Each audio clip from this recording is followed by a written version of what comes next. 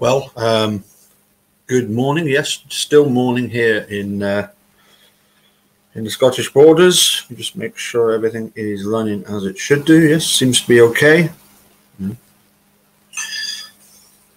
Well, and the sound, well, as bad as usual. So, first of all, something I wanted to share with you. I was sent this a few days ago, possibly longer, by Dude's auntie. So let me pop this up on screen, let you see this.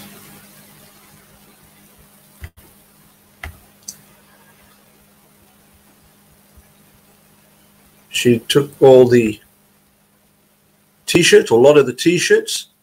The dude had a huge collection of t-shirts and made them into this, what we would call a throw, a blanket of some sort. Anyway, they're not crystal clear on this photograph, so I will just run through what we've got. Obviously, we've got a t-shirt of, well, obviously in the corner, we all know who this fella is. This, incidentally, this tie here, this tartan tie, was the very first thing I sent him all those years ago. That's the bag that he got in Australia when we went to the first place where he managed to get himself a Dr. Pepper. Obviously, we've got one of Linda's pieces of art, along with his favourite Doors poster, his Abbey Road poster of the Beatles. As I say, that's the, and also obviously we've got a picture of him there. That's the Abbey Road poster here. That's actually an Avery Salvage Yard t-shirt. We've got a Cozy Wrecking Crew t-shirt. I believe it's it says on the corner above his left side, I think it said the Dude. For some reason, we've got Dr. Pepper mentioned here. No, what's that one there? Hold on a sec. We go back to here.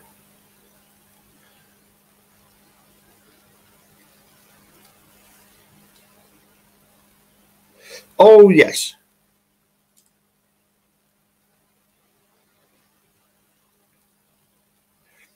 This one says, disingenuosity-free zone. We've got one of his Metallica t-shirts. We've got a LA giveaway crew. Presume that's to do with the his favorite baseball team, the Dodgers.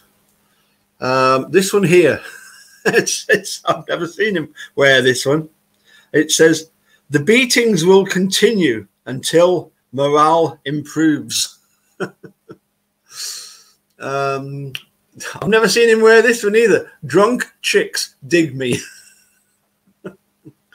Obviously, we know all about this. This is one of the Brendan Dassey Control Question t-shirts.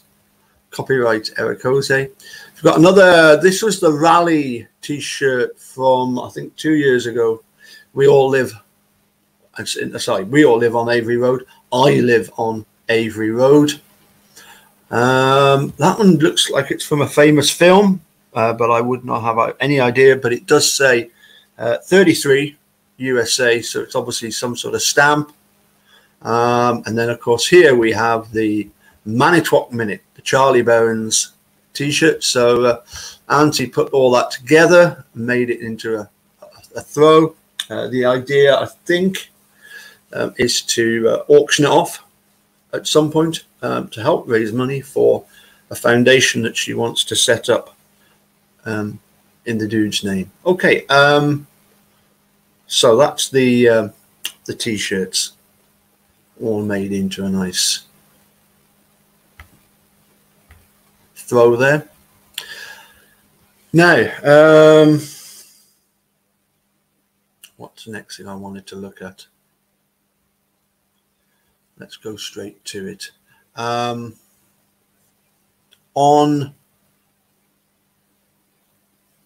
today is the start of Hanukkah, which is, I'd never heard of it until about 2 weeks ago.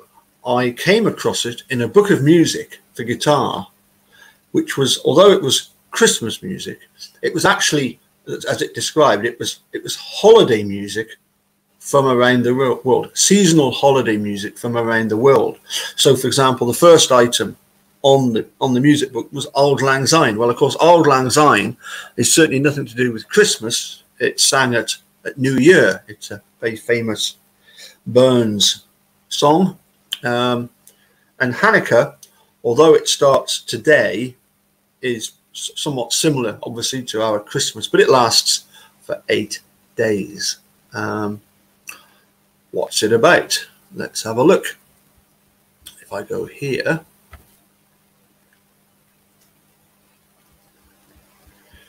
Jerusalem history, the first and second temples.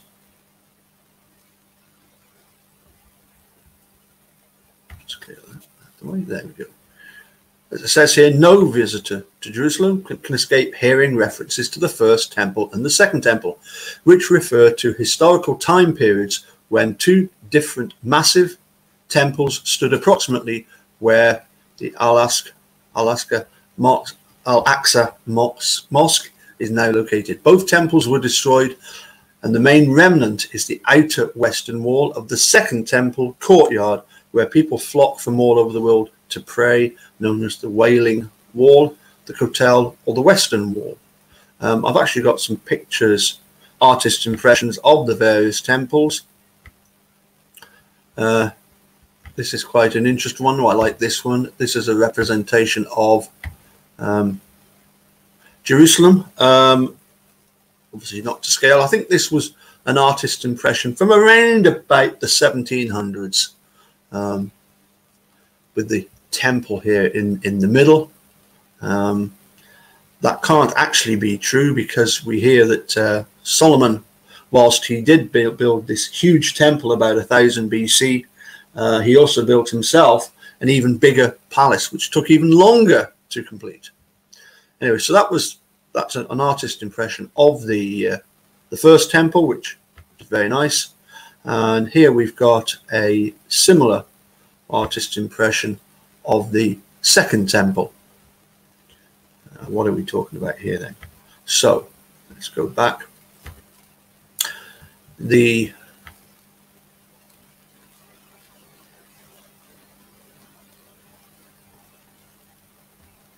Hanukkah is known as the festival of the lights. They light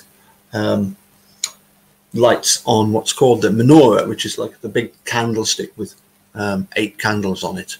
And actually, the Hanukkah celebrates the building and the rededication of this second temple. So, according to Jewish traditions, both temples were destroyed on the 9th of Av on the Jewish calendar. Every year, those destructions are marked by the day of mourning called Tisha B'Av.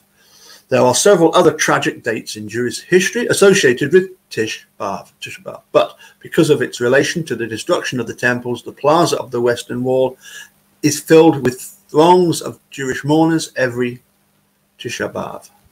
During the first temple period, so 1200 to 586 BC, the first temple was built in about 1000 BC by King Solomon after King David conquered Jerusalem. So Solomon was David's son. David, who famously conquered Goliath with his sling, and made it his capital. David always wanted to build a temple, but it was King Solomon, his son, that actually got the job done.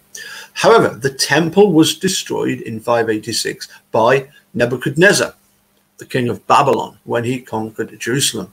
There are scant remains of the temple on the south hill of the city of David. Evidence of the conquering and destruction of the city can be found in the burnt house and the house of the Belai.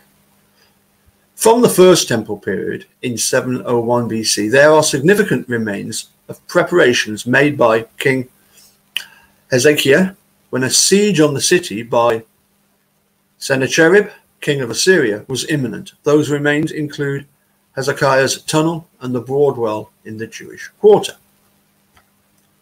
Beginning of the second temple period, 586 to AD 70 is marked by the return of Jews to Jerusalem from their exile in Babylon in 538 BC. They were allowed to return under an edict issued by King Cyrus, king of Persia. By 515, the reinstated Jewish residents had completed building the second temple. So as I say, that's what is celebrated in the Hanukkah, the building of the second temple.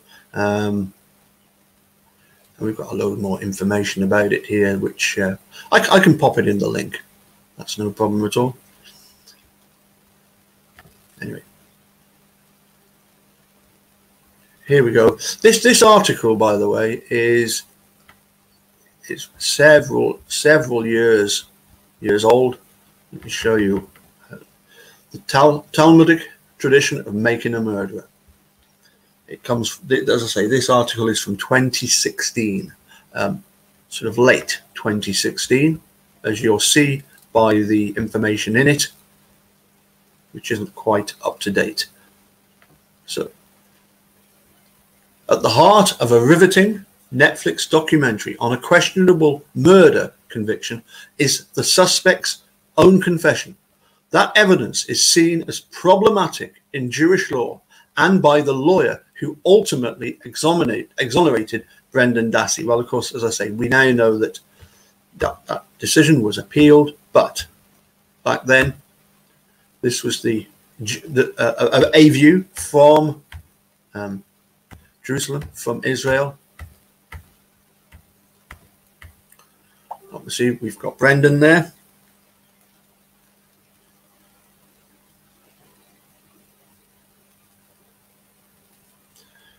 So, yes, here we go. This was published by Mira Sukharov on the 17th of August 2016. And then it says here 10th of April 2018. So, okay.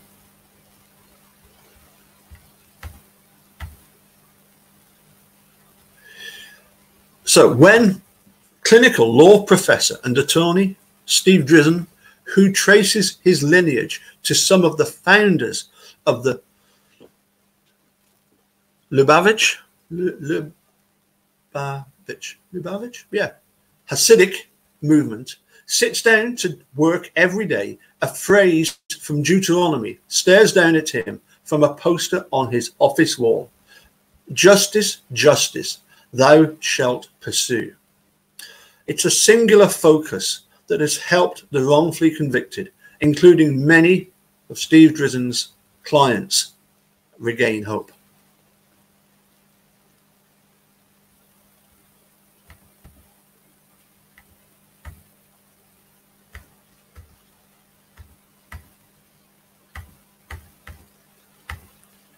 So as I say, this was at a period when the conviction had been overturned. So among the most notable of those clients is Brendan Dassey, who, along with his uncle Stephen Avery, was featured in the recent 10-episode Netflix documentary series, Making a Murderer. Brendan was 16 when he was convicted in 2007 of murdering Teresa Halbach. Last week, the US District Court in Milwaukee overturned that conviction with the help of Steve Drizin, his appeals lawyer. So we're referring to, obviously, William Duffin.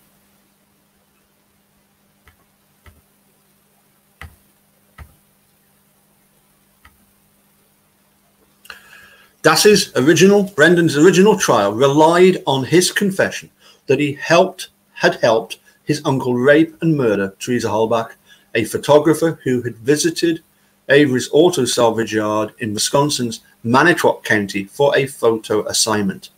In heartbreaking video footage of the interrogations, viewers of the series were privy to the police tactics used to elicit Dassey's statements. Last week, the judge ruled the confession involuntary under the 5th and 14th Amendments. And in a separate process, Steve's lawyer is also trying to exonerate him. And doing very well indeed.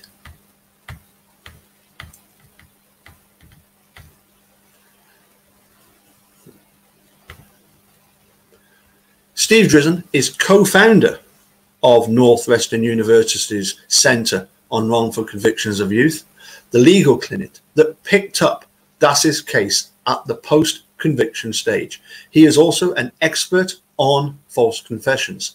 His groundbreaking study on the topic, co-authored with Richard A. Leo, and of course we've had a look at that whole document, and of course we've had the pleasure of Richard Leo joining us on the Dudes channel. I believe it was back in May. They examined 125 cases of suspects later found to be innocent who had nevertheless confessed.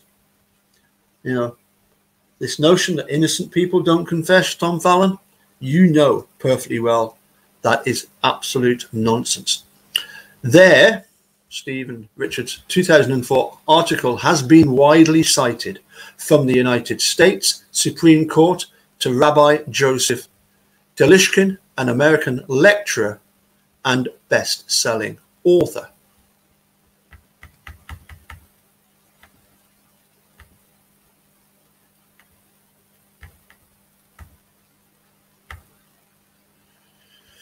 False confessions, Steve explains, rank up there as a leading cause of wrongful convictions. Of course, mistaken eyewitness, he says, is the #1 cause, at least in cases that have involved exonerations based on DNA evidence, a method that's only been available since 1989. Now, roughly half of US states require interrogations to be recorded, up from only 2 in 1995. Steve would like to see laws which would require the courts to assess the reliability of a given confession before it is presented to the jury. That's part of what my scholarship is about. It parallels what some of Jewish law scholars have said, but it's not influenced by that.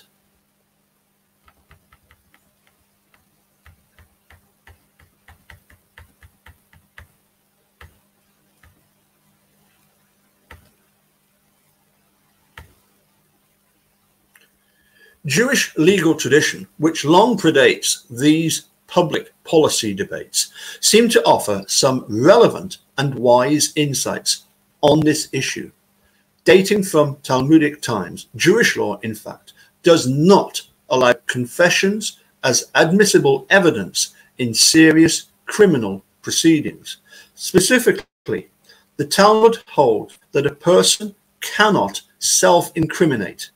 In outlawing confession in capital proceedings, the rabbis, explains Talmudist and Rabbi Joshua Katz. Now, as soon as I saw this Katz, I thought, oh, don't tell me Kratz. Don't tell me that's a Jewish name as well. No, definitely not. It's German. I've looked it up, and it meant various things, in fact, not just what did it mean? First of all, it meant somebody who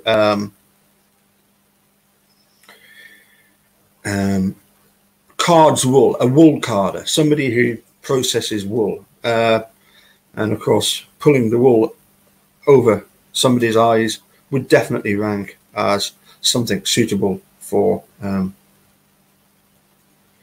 explanation of Kratz's surname.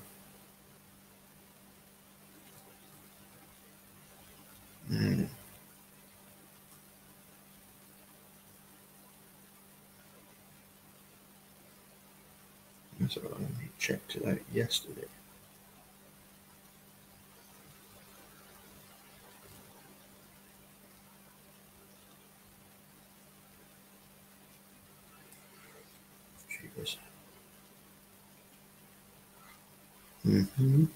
Yeah. There's another meaning for the surname Kratz, and I'd like to try and find that for you right now. So just bear with me.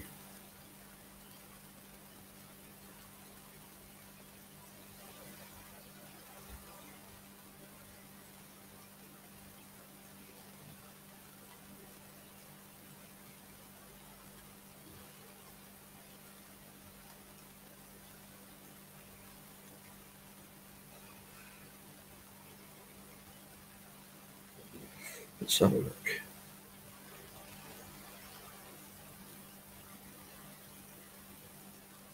Oh, that was it. Yeah. So kratz means, in its original sense, meant somebody who cards wool, a wool carder, somebody who pulls wool, processes wool, tries to pull the wool over people's eyes, and it's from an old personal name formed from Old High German gratag, meaning greedy. So, how appropriate. Anyway, so yeah, luckily, KATZ might be a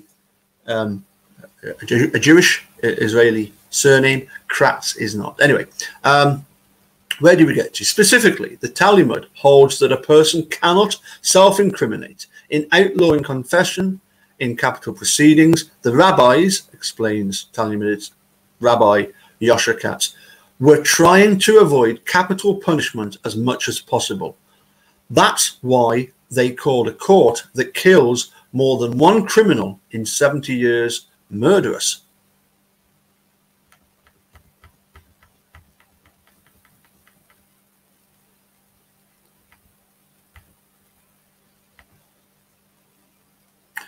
In A Code of Jewish Ethics, Volume 2, Love Your Neighbor as Yourself, Rabbi Joseph Telishkin also applies a Jewish lens to call into question the function of confession. He too cites Drizin and Leo while quoting Maimonides. The court shall not put a man to death on his own confession, for it is possible that he was confused in mind when he made the confession. In a chilling video clip in the Netflix series that illustrates that possibility, Dassey tells Bob, "They got to my head." It's a clip which the jury in Brendan's original murder trial never got to see.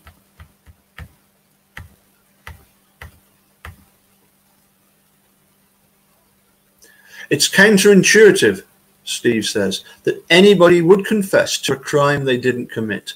But juries must realize that just because the police and the prosecutors say that someone is guilty because they confessed doesn't necessarily mean they are. Meanwhile, while the innocent person is locked up, it's often the case that the true guilty person is out there committing other murders or rapes.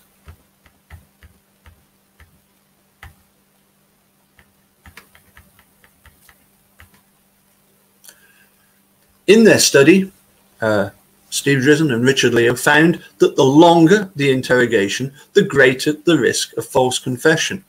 Well, of course, they spent all weekend at Fox Hills preparing him. And there were several interviews that we've got certain recordings and transcripts for. And then finally, they got what they wanted, March 1st. So for me, Brendan's confession was a very, very long, drawn out over several days. And of course, Brendan still remembered his original encounter in Marinette County with I think it's Officer Anthony O'Neill, when he says, "You've got nothing to worry about. We're not going to arrest you." Okay. There is also the problem of police being permitted to lie to suspects about evidence they have apparently amassed. And this is without doubt the biggest problem in all of this. The US Supreme Court has upheld this practice since 1969 in a move Drizin describes as a function of the courts being overtly deferential to law enforcement agencies. However, actual fabrication of evidence is prohibited in some states, partly out of fear that the phony evidence might be used during court proceedings. Well, that's a bit of a no-brainer, isn't it?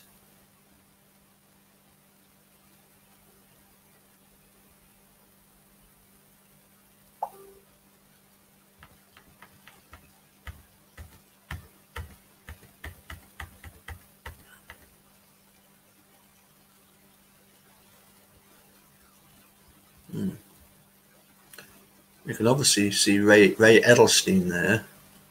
And I'm pretty sure that this guy here, which we only can see a little bit of it, that's Daniel Hartwick. He's the new sheriff of Manitrot that took over from my good pal, Robert Herman. Who's probably, I don't know if he's enjoying his retirement or not. Anyway, he's no longer in Cleveland Motor Auto Salvage. They sold up, particularly with young, intellectual, compromised or otherwise vulnerable suspects, all of which describe Brendan Dassey. Implied threats or promises of leniency can lead an innocent person to feel helpless. Fact feeding is especially problematic.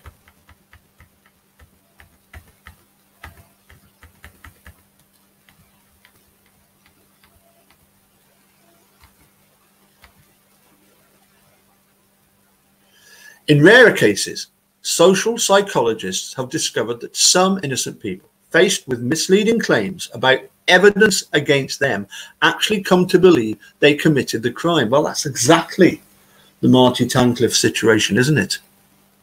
Where they were told, he was told that his dad had regained consciousness and had told police that Marty had done it. So he's starting to think, could I have done it? Police who elicit false confessions aren't necessarily acting with malice. Unlike in instances of framing, police sometimes just get carried away, Drizin explains, especially if they believe someone to be guilty. I think you are being very, very charitable there, Steve. I think you are being very charitable indeed.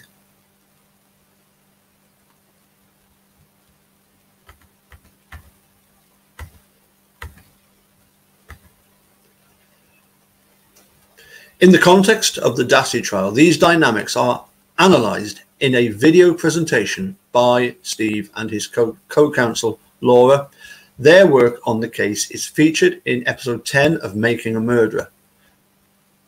Netflix announced last month that new episodes are planned, and of course the main video presentation you need to watch is the true story of a false confession.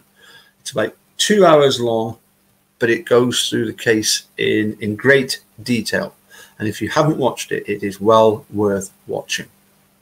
A true story of a false confession. I will pop the link in the description below. Speaking to an audience at Northwestern, Steve described the police process in Brendan's case as one of the worst cases of police contamination I have seen in over 20 years of looking at interrogations. And of course, we're talking particularly, aren't we, about, Regan blurting out, I'm just fed up of trying to get you to guess something. So I'm just going to ask you, who shot her in the head? That's probably the best example. Well, I'm sure that's the one that Steve is referring to. At the centre of wrongful convictions of youth, Steve and his team, who take on cases on a pro bono basis, receive more than 200 letters a month from inmates, part of a network of nearly 70 innocence projects all around the world.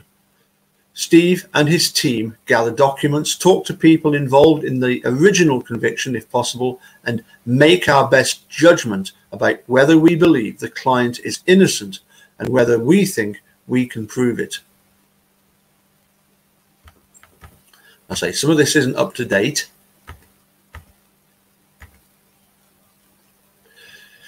Brendan has been imprisoned in a maximum security correctional facility in Wisconsin for a decade. Now the state has 90 days to decide whether it wants to retry him, appeal the decision, or simply allow him to move on with his life. Steve will visit Brendan next week as the legal team awaits the state's response. We are prepared to go as far as we need to go to bring Brendan home.